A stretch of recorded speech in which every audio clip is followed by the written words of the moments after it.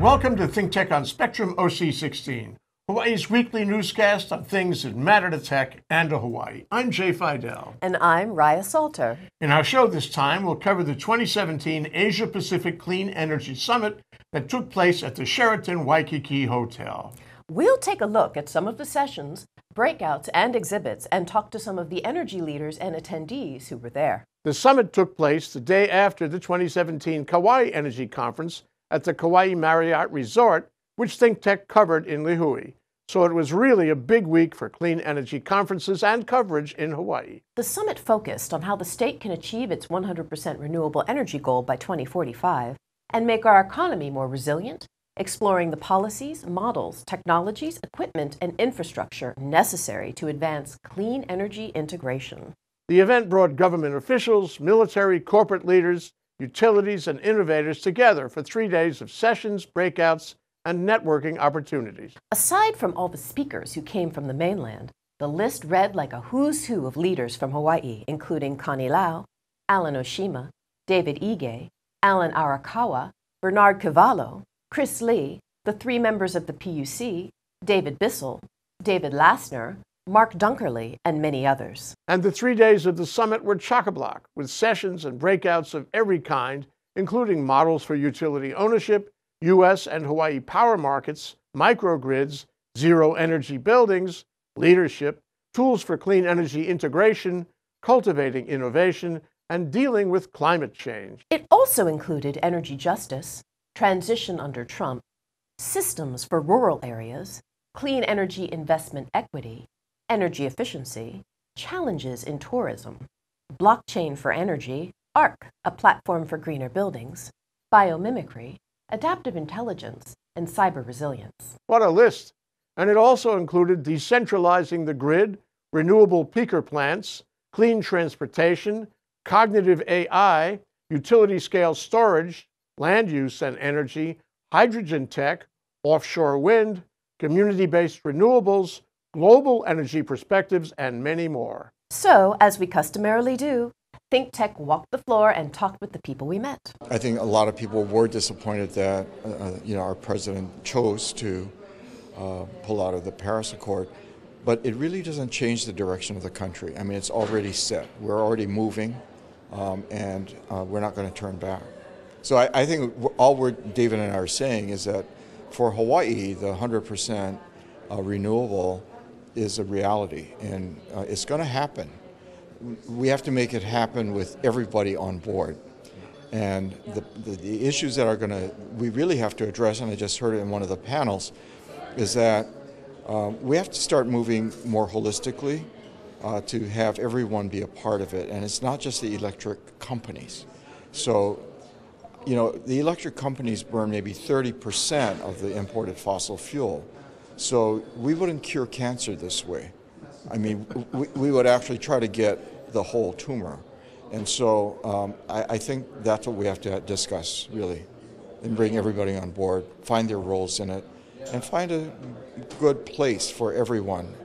I think people have to understand, and you do a great job, ThinkTech, just getting the word out, because it is a complex issue, and it's not one that is readily understandable by people who choose, this consumer choice. People see their bills, they see the bottom line, and many times that's all they care about. That's true in everything. But where we have to start bringing the level of attention up is a value proposition. And the values are not just electrons, but it's our environment and our roles in kind of balancing everything. So making Hawaii special. So the brand truth of Hawaii, if we are all truly aligned on becoming a clean environment, it's not just electric generation, it's everything. It is really important to kind of just raise our energy literacy here in the state. Obviously with Hawaii Energy's goals to meet 100% clean energy and how efficiency plays into that, it's important for us to be here. So we're actually just wrapping up a workshop around codes. Building codes. Just past year, the governor signed the 2015 IECC, which essentially raises the standards of building codes here in Hawaii. And that was a really great effort by DBED, Blue Planet Foundation, and others to get that moving. And so now we're talking about how do we get it implemented, how do we get it adopted, how do we get education out there. So, a lot of interesting things on that front. Caroline Carl, our deputy director, will be talking about just some of the new ways to, innovative ways to integrate efficiency out there in the marketplace. And then I've got a session on building automation systems, so it should be a lot of fun.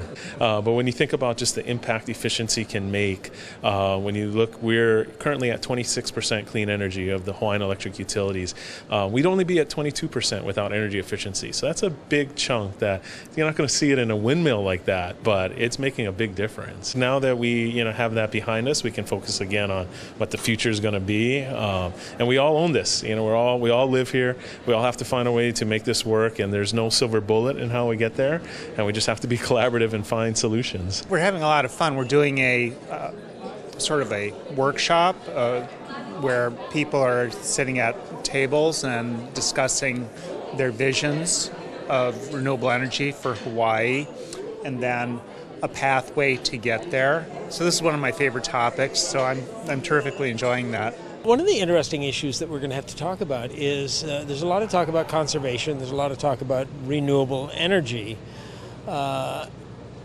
If we get to the point where we're 100% or 110% renewable, do we need conservation? And I think sort of morally, yeah, you should conserve, but if there's no effective downside in terms of material resources wasted, in terms of human energy wasted and so on, to profligate use of energy, that then do we need to worry about it? I don't know. Well, that's one of the things we've been talking about at KIUC, is the concept of we didn't know in 2008 when at KIUC we set our energy goal at 50% renewable, whether you could do that or how you could do that. But we sort of opened up the door and said, okay, we're looking for a way to do it. And along came a number of happenstances, renewable energy tax credits, dramatic reductions in the cost of solar power, and so on. And we actually started putting more and more renewable energy on our grid, and not only solar, but also expanding our interest in hydro and biomass and so on. And so we're now at 40% for Coie, and we have projects in development that'll get us to 70%. It'll be a few more years, but that gets us to 70%. Now we have a new problem. The problem has changed because it's no longer just putting the energy on, because all of the energy that we're looking at now, at least the solar energy, which is a big chunk of it, is only storable for a few hours. So you get 4 cloudy days, you don't have any power. Or you're turning on diesel generators. And we don't want to turn on diesel generators. So we're looking for the next technology leap. Because there's a point at which solar was great. You had so much fossil fuel power that any increase in solar was a good thing. We also checked out the exhibits.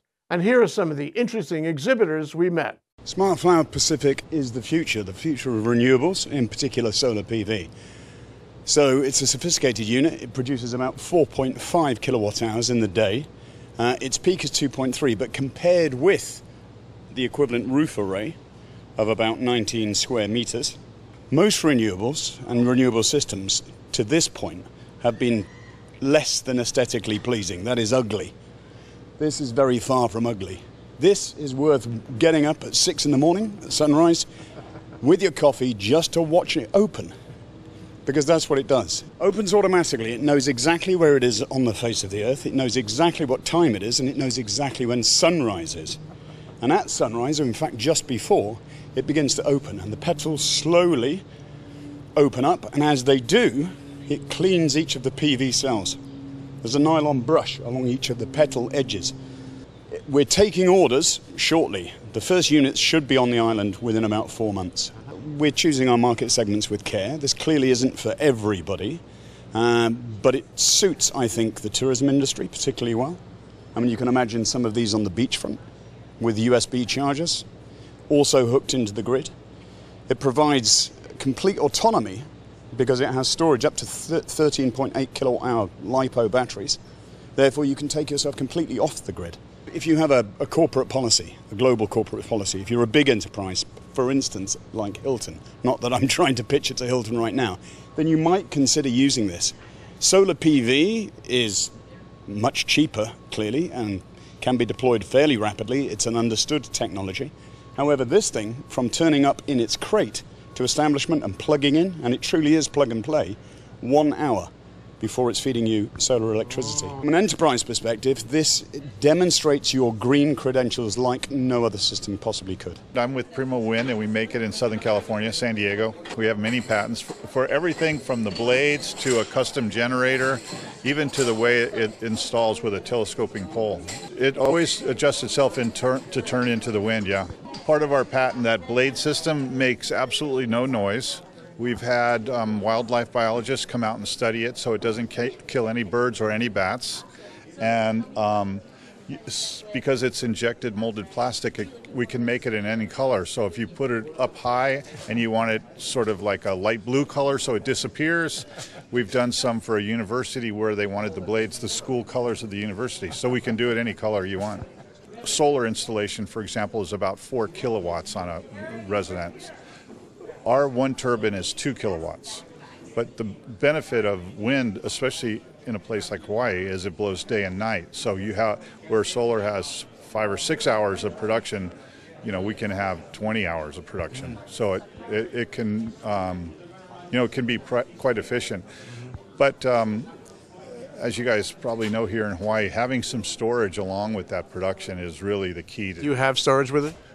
The storage, ours plugs into any storage, yeah. So we don't manufacture any batteries, but anything from the deep cycle batteries to lithium ion, we can plug right into. Our biggest is 2 kilowatt right now, and we're really focusing on the commercial world right now instead of, you know, home use. Perkins Coie has about 100 energy attorneys throughout the country, but we do everything from small developing companies, like our client Primo Wind, that's just down the way, to working with large developers and utilities on projects. We do all types of work for them, everything ranging from financing, environmental and energy regulatory work, permitting with local, state, and federal agencies, as well as transactional work, intellectual property, anything that an energy company would need.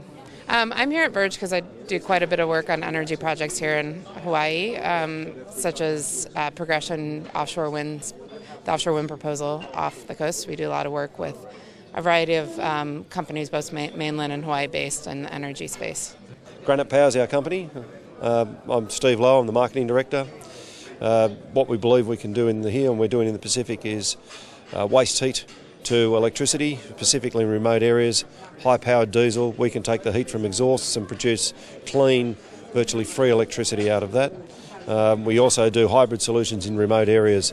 We've worked throughout the Pacific, remote areas in Australia, and believe we can be part of the transition to a renewable economy in the Hawaiian Islands, but add a thing that reduces costs to all the participants in the market here, as opposed to trying to burden what is already a very difficult environment. The baseload diesel plants here in Hawaii, we can take the heat from those plants. We don't want to sell our equipment, we'll put the equipment in for nothing in return for a power purchase agreement, of which we can do, depending on the site and the term, somewhere between 12 and about 18 US cents per kilowatt hour. We're doing that in the Pacific Islands. Alternatively, we can provide remote solutions where we can do very long-term PPAs with solar and storage solutions, and we can get our prices down for that for very long term, somewhere around 12 to 15 cents a kilowatt hour for that provision. So we believe that we can provide a bit of a win-win. We can bring capital, we bring some expertise, we bring experience from other markets, but Hawaii is a very unique market, requires reliability standards and so forth associated with the massive grids such as the west coast of the USA or the east coast of Australia, solar penetration, voltage regulations here, because it's an island community, make the job of HECO very, very difficult. We understand that and we believe that we can help. We're a well-known company back in the mainland based out of Cincinnati, Ohio. I personally work in California. We've got a facility out there, and we've seen a lot of projects come up over here in Hawaii and want to have a presence and let everybody know that we're capable of supply and installation services over here on the island. So yeah, we're really excited to be here. I think it's our 5th year being over here in Hawaii, and we're looking forward to meet more people and do more business. We finished a couple large projects over here, one of them being the ECC Waipi'o Peninsula next to the Navy base here, a 15 megawatt ground mount. We've done some projects over in Coie, and looking to meet more people and do more business. We've seen a little bit of a shift, I guess, from more of the residential size systems, doing less projects but larger type systems in the commercial market. So for us personally, that actually lends really well to what we do. We're not so focused on the residential side of business. So for us, it's a good thing, but certainly we want to see the business growing over here in the islands for everybody that's involved with the system. We're a company that's been around since 1932. We're publicly traded under Gibraltar, or stock symbols ROCK. Basically, we've been around for a long time. We do what we say we're going to do when we say we're going to do it, and we like to be honest and upfront about everything, and that goes a long way. Long duration energy storage, exactly what it says. So it's essentially pumped hydro capability, no geographic constraints, using off-the-shelf components, global OEMs that deploy it. So it's very exciting technology. Liquid air energy storage uses a process which is very, very old, over 100 years old. Air is a gas. A gas can be turned into a liquid. We take electricity to do that process. We store it as a cryogenic fluid. We regasify it, put it through an expander and turn it back into electricity. Fluid's actually held at very, very low pressure, so a couple of bar. So there's no high pressure equipment involved apart from the pump, which pumps the liquid, and it's just stored little above atmospheric pressure. All of those tanks are taken straight from the industrial gas sector and from the LNG sector, so they're very well proven. Air is largely nitrogen, it's about 79% nitrogen, the rest of it is oxygen and some other noble gases.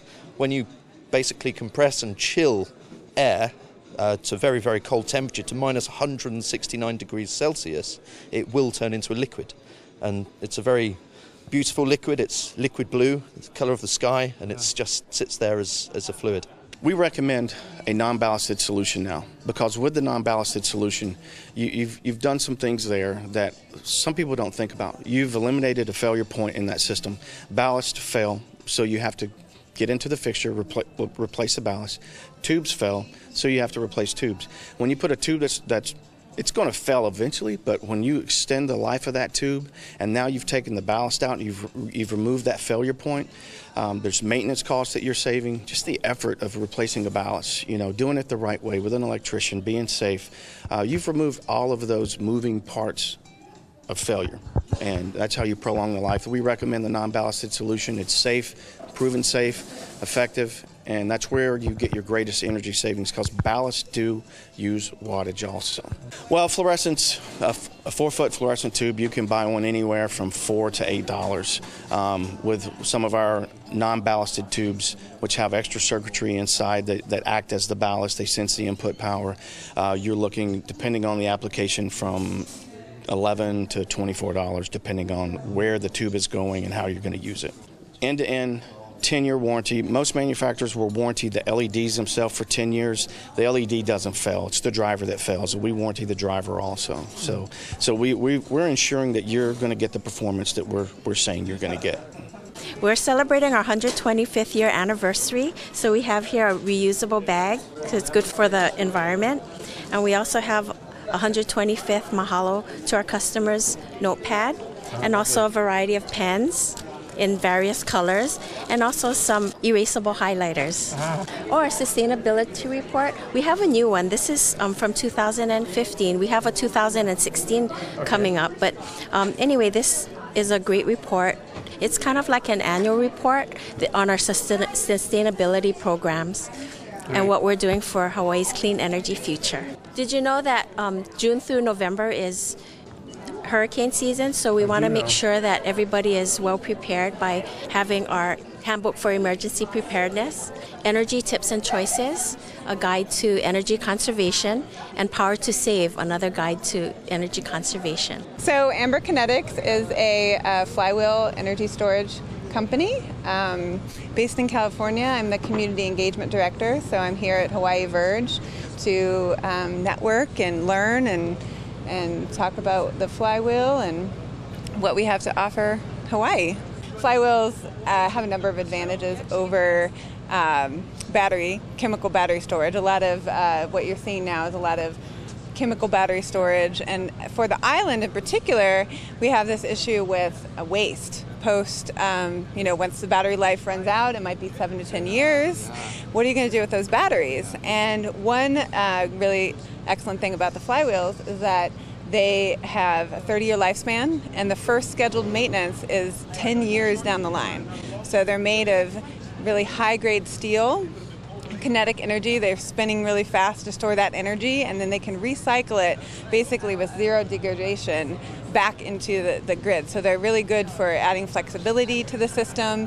And as we all know, energy storage is a key component to being able to transition to the renewable energies and for Hawaii to achieve its 100% renewable goal. As last year, the summit was a great gathering of the energy community and a policy and technical learning experience for everyone involved. Just the kind of meeting we need to develop statewide confidence in our ability to move the needle ahead. The sessions were enlightening. But it now remains for government, including the Energy Office, the legislature, the regulators, the governor, and for that matter, the courts, as well as industry and academia, to take up on the policy and technology points discussed and bring them and our clean energy goals to fruition. There were also a great variety of welcomes, blessings, showcases, entertainment, poetry, meals, parties, hikes, and of course, yoga. It was, as they say, a full-service summit. But after all is said and done and encouraged, but after all is said, done, and encouraged at ambitious conferences like these, the proof, as always, will be in the pudding. If you want to know more about the 2017 Asia-Pacific Clean Energy Summit or the speakers and subjects discussed, check out greenbiz.com.